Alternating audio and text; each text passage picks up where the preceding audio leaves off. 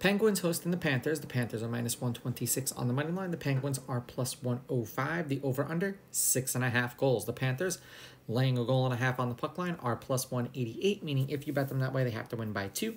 And the Penguins getting a goal and a half on the puck line are -230, meaning if you bet them that way and they win this game outright, you win. They lose by 1 goal, you win.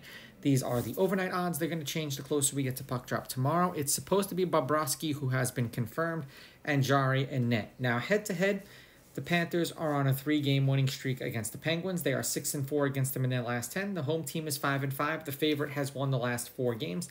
The favorite is 7-3 on the money line, while the underdog getting a goal and a half on the puck line is 8-2. There have been 6 one-goal games in their last 10 meetings, including the last game they played against each other. The under is hitting their last 3. The under is 6-3-1, and the under 6.5 goals is 7-3. They played each other twice this season. The Panthers won both games 3-1 in Florida and 3-2 in a shootout in Pittsburgh.